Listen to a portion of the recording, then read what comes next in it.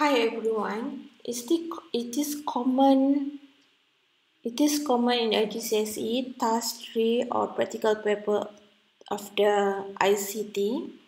It will ask you to create a file from the given outline.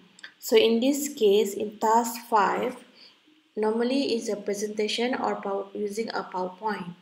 So now is this a common instruction? They ask you to create a presentation of 6 slides using the file expected. So what you're going to do is once you open your PowerPoint, in case you don't remember, here I demonstrate how. Once you open your new presentation, what you need to do,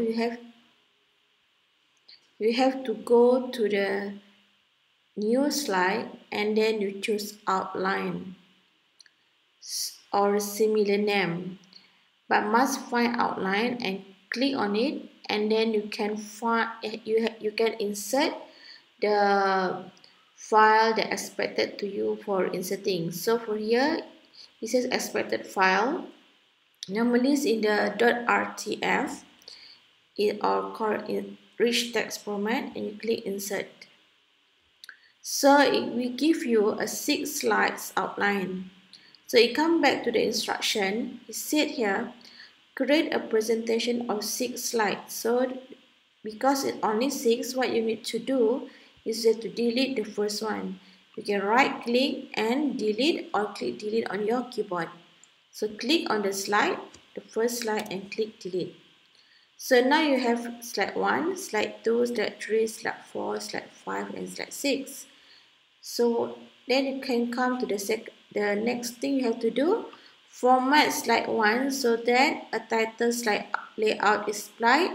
The title and subtitle are centered on the slide, and your name appears after the text summary of key findings by. So I will show you how to complete these first two first, and then you can continue by yourself. So for the first one, they said slide 1, choose the slide layout of title slide.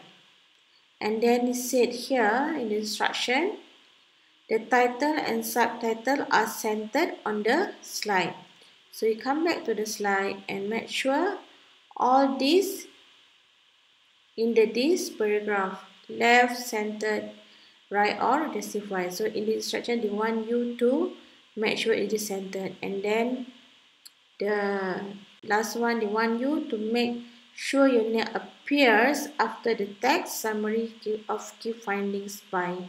So you come back to the slide and you type in your name here. So make sure you save your work frequently, and then you can continue and refer your textbook for the following tasks.